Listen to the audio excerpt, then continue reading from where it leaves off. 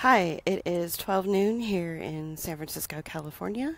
This is Julie Ward coming to you from uh, Alamo Square, the park that is across the street from where I live. And behind me, you can see the trees and probably a little bit of the city in the background. So um, I'm calling this one Evangelicals because I have a little bit of knowledge about the evangelical community, having grown up in a family of evangelicals, and I went to private schools that were evangelical private schools during my grade school, all the way up into the middle of my junior year. Many of them, actually, throughout the Midwest and throughout the country.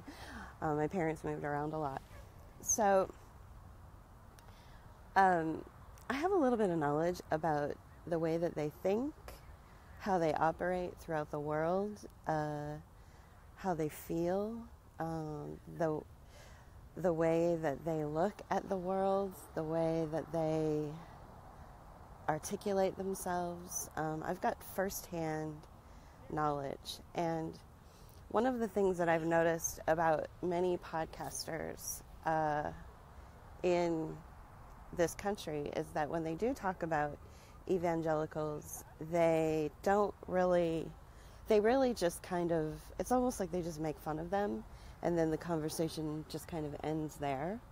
So what I was hoping to do was do it in a way that could sort of be a little bit more educational to the community and to the country at large, and to my few followers that I have out there that might care about something like this. So ultimately what evangelicals believe is that you have to accept Jesus Christ into your heart in order to go to heaven. So unlike the Catholic faith, where you do penance and you ask the priest to listen to your sins, and there's a that kind of ritualistic stuff. Evangelicals, it's a one-stop shop. You accept Christ into your heart, and then you follow the teachings of the Bible. And the Bible, according to evangelicals, is like the end-all be-all. It is like the absolute truth of everything. There is no they take the Bible very, very literally. It's a very literal way of life for them, and it's always the Bible. Sorry about moving around so much, but there's people sunbathing, and I thought I had some privacy, but I'm just going to move over a little bit more. Okay, so they it's really hot out, by the way.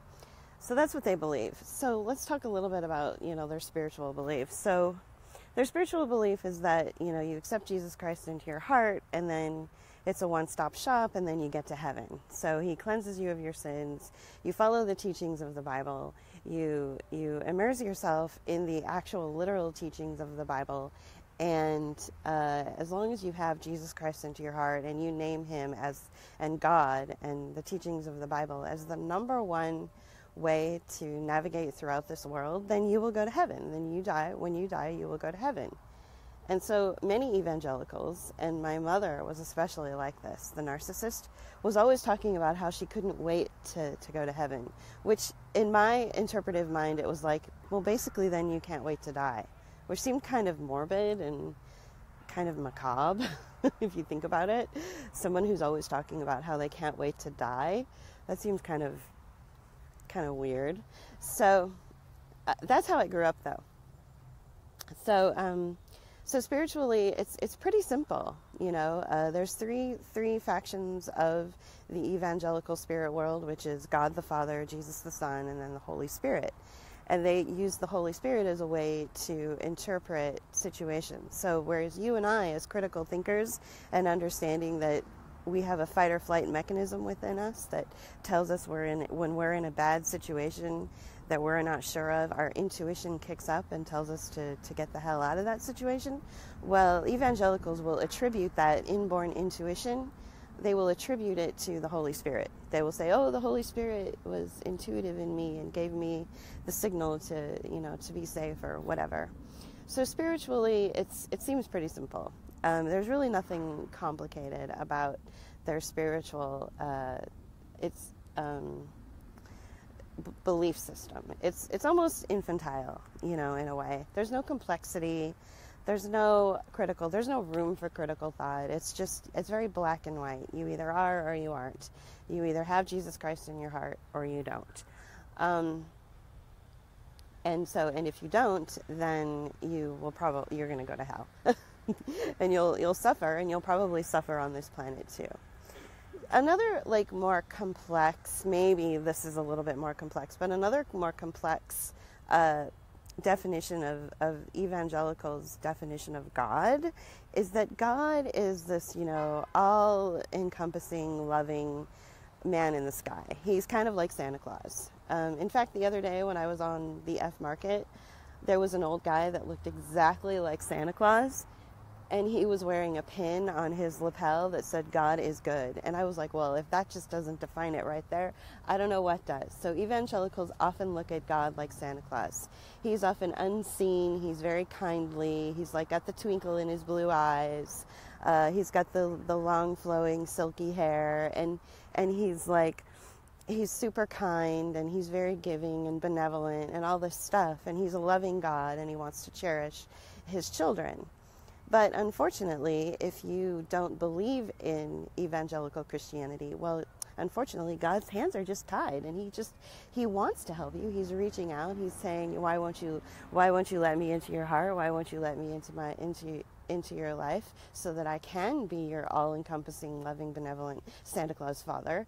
But gosh, you don't believe in me, so how can I help you? That kind of thing. So that's sort of their definition of God, So it's always this kind of smug condescension when someone's like, well, I'm not a Christian. I don't believe in that. And it's like, oh, well, that's unfortunate for you, because God really wants to love you and really wants to make sure that you don't get sent into the fiery pits of hell and torture and torment and have your limbs ripped from your body and experience, hellfire and brimstone. That's really unfortunate, because God wants to save you from that, but you're just not letting him. So it goes back into my wheelhouse, which is more about the psychological mechanisms and psyops that the family dynamic play on the people, which is the fear tactics, and then also that it always comes back to blaming the victim. It's like, oh, well, I was victimized in life and I'm not a Christian. Oh, well, I guess it's your fault because you don't believe in God, or you don't have God in your life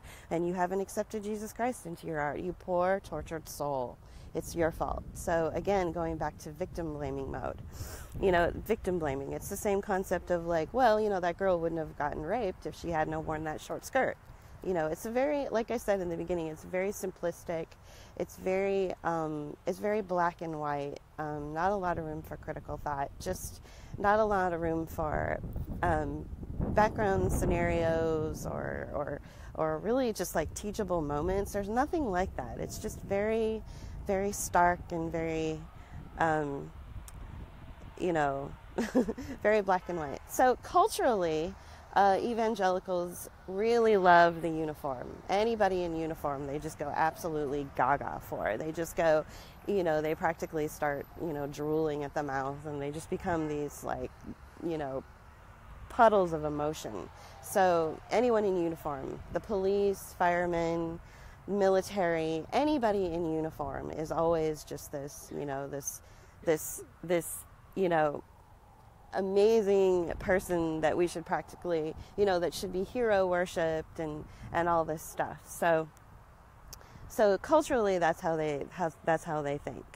When it comes to things like the systemic abuse and targeting of the black and brown community by the police, they're kind of like, they don't really They don't really have an opinion about it. They don't really get into it. And it's always kind of like muttered under their breath, well, they must have done something to deserve to be shot in the face by a police. You know, that kid who stole that pack of Skittles and was shot in the face, you know, by the police, or beaten down by the police, you know, he shouldn't have been stealing that pack of Skittles, because you don't know what else he's capable of, that kind of thing. So they justify, you know, massive abuse by the system and by empire and by the militarized police state that our country is now under. They justify it, you know, on the regular, pretty much all the time. There's always justification. I'll never ever forget the time when my mom went through, you know, an hour-long description of how she justified Trayvon Martin murder in Florida by George Zimmerman back a few years ago, and I was completely appalled. Okay, so don't think that I wasn't. I'm just explaining to you the mind of an evangelical. So they justify killing, and they justify targeting of certain communities. And I believe that this goes back to what it talks about in the Bible, where in the Bible, in certain parts of the Bible, it talks about how the earth will be cleansed. So, you know, we all know that ethnic cleansing is an atrocious, horrific crime against humanity, and the UN itself has stood up and said, you know, these countries and these fascist states and these, you know, dictatorships that participate in ethnic cleansing are, you know, they're on our shit list. And so evangelicals ultimately are into it. They're supportive of ethnic cleansing. So this is where I segue into their political motivations and their political beliefs. So evangelicals believe that Israel, the state of Israel, or the nation of Israel, is the chosen nation of God. And that everybody who comes from Israel, every Jew on the planet, is a direct descendant of Abraham's God. And that not only is it like through a political and spiritual belief system, but they actually literally believe, evangelicals literally believe, that Jews have God's DNA within them, within their body. They actually believe that Jews have God's DNA in them. So they look at the Jewish people, and you know, they look at all Jewish people across the board as the chosen ones, the ones that will automatically go to heaven, the ones that when the rapture comes, they will be automatically taken up into heaven. Jews, in their opinion, do not need to, well, in their facts, they believe that Jews do not have to accept Jesus Christ into their heart and into their lives and accept him as Lord and Savior, because Jews are already the chosen one. So evangelicals break down the Jewish community into 4 different types of Jews. So the Jews that they absolutely love and cherish and are supportive of and would give all of their money to and all of their time and energy and everything, they would take, evangelicals would give up every personal possession of theirs to these types of Jews. The Jews that believe in the one state solution, the one state, the one nation of Israel. The Jews that continue to oppress and marginalize the Palestinian people. So they are supportive of that, and they are absolutely in line with that. They believe in the one-state solution. In fact, evangelicals would go so far as to say the 1948 treaty between Israel and Palestine, once that was signed, that we saw a lot of corruption and a lot of immorality take place on the planet. That suddenly, after the 1948 treaty was signed, evangelicals will say, well, you know, that's when we started to see the downfall of society, the moral corruption of society, because the nation of Israel was no longer pure and on its own. It was a two-state now, and it had to share it with these dirty Palestinians. So that's evangelical Christians' viewpoint of the Jews who believe in the one-state solution. The ones who are supportive of Netanyahu's continued oppression and illegal occupation of Palestinian land. That's the evangelicals are the first in line to support Netanyahu. They're completely okay with the billions and billions of dollars that the United States gives to Israel so that they can have a public health care system for their people, free education for their college students, affordable housing, clean water, all the things that we're missing here in this country. The evangelicals don't care about that. You know, as long as Israel has it, Israel, which is the pure chosen nation that God himself has ordained, then they're okay with that. So that's the first kind of Jew, the Jew that believes in the one state, the one nation of Israel.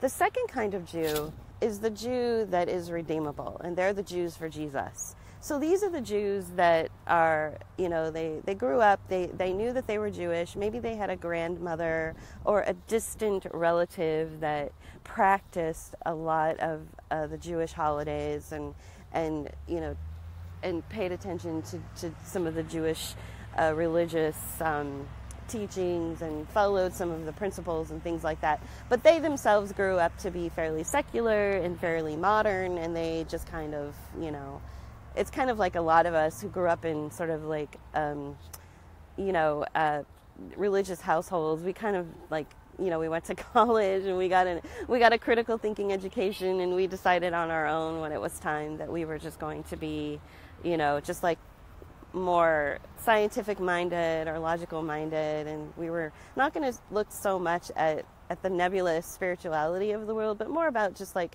connecting with human beings, you know, and just following sort of what I call the golden rule principle, which is, you know, do unto others as you would have them do unto you.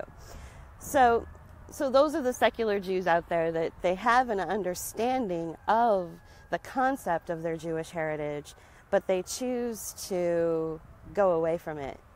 But at some point in their life, they became involved with an evangelical Christian. Maybe they dated one, maybe they became really good friends with one, and they converted to evangelical Christianity. So they accepted Jesus into their heart, they became quote unquote born again, and they went back to their original you know, inborn connection, DNA relation to God. And so those are the redeemable Jews that evangelical Christians will get behind and will support. They're often called Jews for Jesus. There's a whole like sect of them out there in this country. Okay, so that's the second type of Jew that evangelicals are you know, sort of supportive from. But it takes a little work to convert them to Christianity and then to enlighten them on their own privilege. So the third type of Jew is the Jew that evangelicals are absolutely disgusted with, and these are the ones that, you know, have like they're the producers in a lot of the Hollywood movies. They're the directors. They have a strong influence in the Hollywood community and in the entertainment community. You would also say that evangelicals are really dismissive of and critical of, you know, highly influential Jewish people, like people who are lawyers or people who've chosen to go the scientific way, and maybe they're doctors. You know, these are the people that these are the types of Jews that the evangelical community is against, because they have completely 100% turned their back on their connection to God. So remember, evangelicals actually do believe that Jewish people have God's DNA in them, so they can do no wrong. They will automatically go to heaven. So it's very infuriating to an evangelical when they see a Jewish person go, yeah, I don't really believe in that. I don't believe in that. I'm not gonna invest in it. I'm not gonna acknowledge it. I believe in the Israel two-state solution. You know, I believe that Israel and Palestine should have a two-state solution. I don't believe in the rapture. I don't believe in the second coming of Christ. That's all bullshit. I'm over here doing my thing in Hollywood, or I'm a lawyer, or I'm a doctor, and I'm successful, and I don't need this bullshit, and I don't need God, and I live my own life, and that's magical thinking. And no, evangelicals hate that. They actually feel personally and tragically offended by that. And they feel a deep sense of anger and a deep sense of resentment towards those people, because here they are gifted, here these people are, these chosen golden children of God. You know, the God's golden children, the ones that in God's eyes are the most precious on the planet, and they're simply turning their back on him. And for an evangelical to witness a Jewish person literally say, I believe in the two-state solution, I don't believe in this magical thinking bullshit, I don't believe that Jewish people are the chosen people of God, is infuriating and heartbreaking at the same time to an evangelical. Because, as a side note, emotionally, evangelical Christians are extremely sentimental.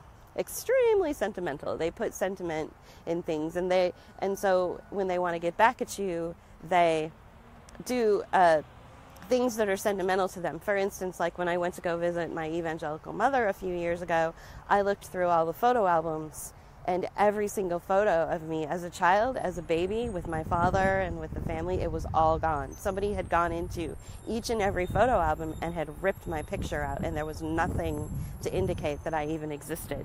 In her mind, you know, that was a very sentimental thing, and so she knew that it would, well, obviously it did hurt my feelings, of course, but the sentimentality behind it and the effect that she wanted to have on me, she wanted to hit me on a sentimental level. So they're very sentimental. And then the fourth type of Jew that I would say that the evangelicals despise. Okay, so the third one, which is the one that's like in Hollywood and very successful, and you know should appreciate their chosen status in God's eyes as the golden children, is heartbreaking and infuriating to them, of course. But the fourth type of Jew is the one that actually just infuriates the evangelical to the point of irrational anger. So in the Bible, there's a quote that says something like, God will take his children who don't believe in, you know, in him and in the system that's set up in place to keep the Jews as the golden children or whatever, that he will take them in his mouth and he will spew them out like vomit. Well, that is how the evangelical Christians think of this fourth version of a Jewish person that I'm going to tell you. And I actually know people like personally. I know a filmmaker and his wife are these people that I'm about ready to describe. So these are the people that believe in the Israel two-state solution. They believe in the BDS movement, which is the boycott, divest, and sanctioning of Israeli products, which is a nonviolent form of protest against Israel's illegal occupation of Palestinian land. They support that. They support the two-state solution. They think Palestinians should have just as much rights as Israelis do. They don't fall prey to Netanyahu's whining and attacks against the Palestinian people. They don't believe it. They don't support it. And yet, they follow the practices of the Jewish religion to a T. So they wear the certain clothing at a certain time of year. They eat the certain types of food that they have to eat during certain religious holidays, and they absorb the culture, and they believe in and they follow the practices, and they are Jewish people, but they don't believe politically and emotionally and culturally. They don't believe in the two-state solution. So what you have are the first set of evangelicals, which are the ones or the first state of Jews, which is the ones that the evangelicals absolutely love, which are the ones that believe in the one-state solution. They follow the practices of Jewish law. They follow the religion. They follow all of the pretexts and all of that stuff. They follow it to the letter, and evangelicals are super supportive of that. But mixed in with that community are all the same people that are following all of the laws and the religions and the behavior and the food and all this stuff, but they believe in the two-state solution. So evangelicals hate these last types of Christians, these last types of Jews, because they corrupt and infiltrate into the purity of the ones that follow, the way that they're supposed to be as the chosen people of God. So as an evangelical, when you adopt Christ into your heart and you become quote unquote born again, then you become adopted into the family of those chosen people. So you're good to go. So you're set. You can, you can be an evangelical and you can do all the things that, Christ warned of, which is, don't hate your neighbor, don't be an asshole and all that stuff. But you're good because you've got Christ in your heart and you're going to go straight to heaven anyway. So the next thing that I wanted to talk about too was the rapture and how that applies to Israel as a one-state solution. So evangelicals believe that the nation of Israel, or in that part of the world, is where the rapture will take place. They believe that the rapture is actually coming. And so what's interesting and what's something that people should note here in this country is that we have a government here in this country. The United States government is just riddled and filled with those who claim to be evangelicals. Now, do I really believe that Betsy DeVos is an evangelical Christian, or that Ben Carson is? Or do I believe that they're saying they are so that they can manipulate the infantile, easy to manipulate evangelical Christians that do believe in the rapture and do believe in the one-state solution in this country? So I don't know. That's an open-ended question. That's something that you would have to do more discovery about the Betsy DeVos's and her. I think it's her brother or her brother-in-law that runs Blackwater, which is the private security firm that rousted out a whole bunch of victims of Hurricane Katrina. I mean, they're an oppressive private security firm that is the equivalent of the SS. So the SS was the private security firm that Nazi Germany hired to gather Jewish people before they were sent, and send them to the concentration camps. That's the equivalent of Blackwater. Okay, and so Betsy DeVos, who's our Secretary of Education, her brother-in-law, Prince, his last name is Prince, runs Blackwater. So that's something that you should look into and really think about. So also Ben Carson, he claims that he's evangelical Christian as well. So all these people believe in the one-state solution. They apparently believe in the rapture. So what happens in the rapture is, there will come a time that evangelicals believe that Christ will come back on a golden chariot. Now, when I say that evangelicals literally believe in the Bible, it's like 99% literal. But there are some critical thinking evangelicals out there that will say, well, maybe it won't be an actual golden chariot that comes from the sky, but maybe it will be a really advanced military plane or some kind of weaponry,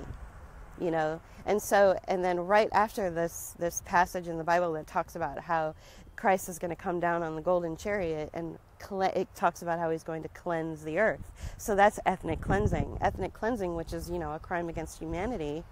Evangelicals are all about it. They're all for it. They're all for ethnic cleansing. I have an evangelical Christian relative who, during the time of the Ebola breakout, said, the best thing that we could do is just wipe out Libya. I mean, he actually said that, and he truly meant it. So these are not people who have empathy or sympathy or critical thought. These are people they're okay with committing mass acts of genocide and ethnic cleansing on other nations. So that's what evangelicals are like. And yes, it's appalling, and yes, it's all that. But rather than be appalled and be disgusted, why don't maybe and then making fun of them for that, understand that that's really what they think. As much as you and I believe in empathy and critical thought and communicating to each other and being responsible for our actions, as much as we know that that's the way to navigate throughout this world, politically, spiritually, socially, and all that, they actually truly believe in the same level of belief in their core belief system. They actually believe that ethnic cleansing is something that God wants. They actually believe it. It says it right in the Bible that Jesus is going to come down on a golden chariot and cleanse the earth. And so when Trump was out there in the front saying things like, I'm going to clean out the swamp, evangelicals perked their little ears up and said, oh, we're going to equate that with cleansing the earth. And so that's why so many of them support him, because he will hand out these little trigger comments, and they will attach those trigger comments to their core belief system. So, and he'll manipulate. Trump is not an evangelical Christian, but Trump sure does like their money. Betsy DeVos is worth, almost $1 trillion. And she paid him to have that seat of Secretary of Education. When everybody was going through their hearings and being questioned, and Bernie Sanders was like, so, do you have any experience in the educational field? And she's like, no, but Jesus, and I love children. If you and I were in an interview and we said something like that, the person interviewing us would very calmly and very quietly take us by the arm and say, well, thank you very much for showing up. We appreciate your time. Bye-bye now. And be like, get this person out of my sight. Well, that's exactly what Betsy DeVos said to Bernie Sanders when he was grilling her. And that these hearings and things like that, it was nothing more than kabuki theater to make us think that, we have due process, and that we have a functioning democracy, and that we have, checks and balances in our system. And we don't. Betsy DeVos paid a lot of money for that seat. She gave it to the Trump campaign, and it's hers. And that's the way it goes. So, so where was I? Back to, so when he says things like, I'm going to clean out the swamp, or I'm going to drain the swamp, they immediately attach that to what the Bible says about how Jesus is going to come back during the end times, and he's going to cleanse the earth. So evangelicals absolutely hate and despise Muslims. Because the Muslim belief system is very similar to the evangelical belief system, except that they don't believe that Jesus Christ is a direct descendant from God. They believe that he was just a prophet that spoke about, good works. They don't place him as the, high on the throne of spirituality or whatever. So, and the Muslim belief, which is the number one religion in the globe, Christianity being the second. So it's kind of like the Hatfields and the McCoys. It's like, I'm better than you. No, I'm better than you. No, I'm better than you. And so there's this constant, era-long, millennium-long, a fight between Christianity and Muslims. And so evangelicals absolutely despise Muslims to the core. Like they just when they look at that passage in the Bible that says, that to cleanse the earth, they think of ethnically cleansing all Muslims off the planet. That's what they want to do. So, for instance, when I was at this beautiful garden in Florida where my mother lives, we were walking around this gorgeous garden, and if you do live in Florida and you get an opportunity to go there, I highly suggest it. It's at the back end of this, little neighborhood, this little obsolete neighborhood. You would never know that there's this gorgeous garden that goes down into the sea. It's called Leu Gardens, Leu. I highly suggest going there if you're in like the Orlando area. But anyway, my mom and I went there one day, and a family of Muslims supplicated themselves, and they took the position of, face to the ground and hand to the ground, and they gave thanks to they were doing the prayer. It was time for them to do their afternoon prayer. They have like 7 times a day that they pray. They wash their hands like multiple times during the day. They're very ritualistic. They're some of the cleanest people you'll ever meet.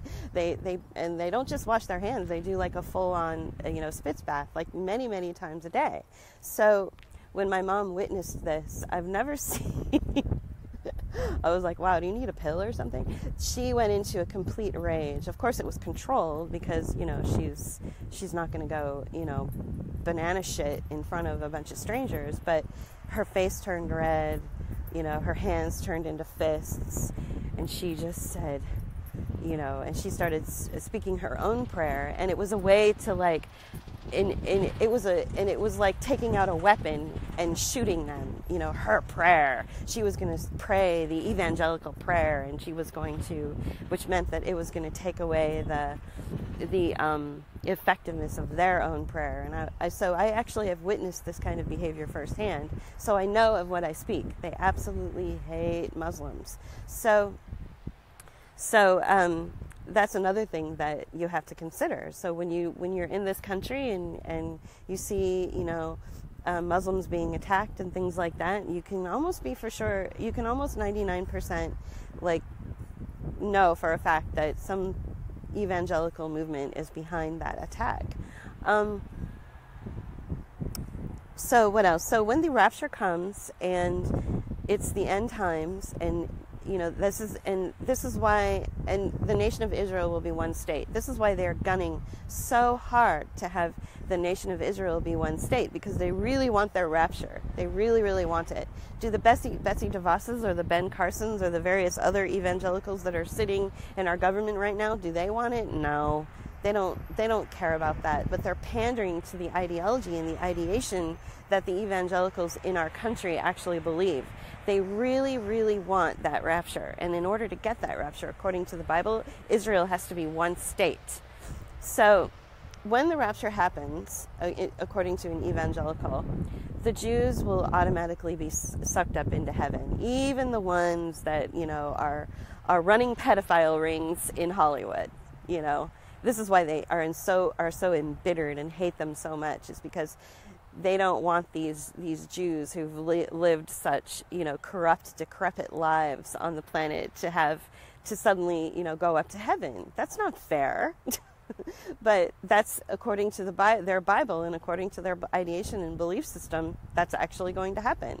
So every Jew will be sucked up into heaven, and then every Christian that has said the prayer and allowed Jesus Christ into their heart and become a born-again Christian, they will also be sucked up into heaven. And then people like me, who consider ourselves Christians, but not evangelical Christians or not Christian Zionists, we believe in the golden rule. We believe more in, like, okay, let's use science and use technology and use communication to make the world a better place. And yes, we do believe that, you know, I believe that Jesus Christ was more of a socialist, and that he was a threat to the establishment. He was a threat to the Roman Empire when his following got stronger and stronger and stronger. And the civilization where Christ was doing his sermons on the Mount and things like that, they were actually starting to look towards each other and work out their own systems of governance outside of the Roman Empire. And that's why he died, because he was a threat to the establishment. Well, that's sort of the Jesus that I believe in. I believe in the one that's all about socialism and communing and looking towards each other and not necessarily looking towards the government. You know, the government is all about wealth and maintaining their wealth and getting more wealth, you know, at the cost of the American slave mentality and propagandized through the media and things like that. So those are the basic tenets that I, as a Presbyterian, believe in, and it's very simple, and to me it's the easiest thing in the world.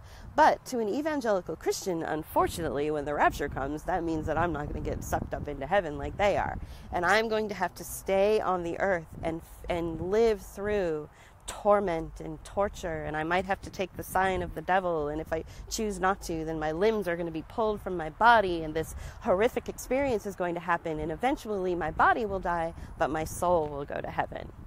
So, you know, either way, I go to heaven. It's just that by not being an evangelical Christian, I unfortunately will be stuck on the earth, having to go through, you know, all of this torment that happens during the rapture. And then there will be some that are left behind, and they will be the new era of the world. It will be the new world, and they will create a new world, the ones that are left behind. So the young, pure Christians will be left behind to repopulate the earth and rebuild the earth and start over. And that's basically evangelical belief system in a nutshell. That's really that's really like how I grew up. That's the belief system that I was taught. And I think that we have a lot of people in this country that absolutely 100,000% believe in this belief system. And there's a lot more of them than you might realize. There's a lot of them. And some of them are in really high, powerful positions. Some of them are not. Some of them come across as the nicest people on the planet. And some of them have ulterior motives. So that's really all I have to say about it. I hope this has been educational for you. And I'll go ahead and turn the camera around so you can see, let's see if I can do it. Yeah, so you can see the view of San Francisco. Have a good day.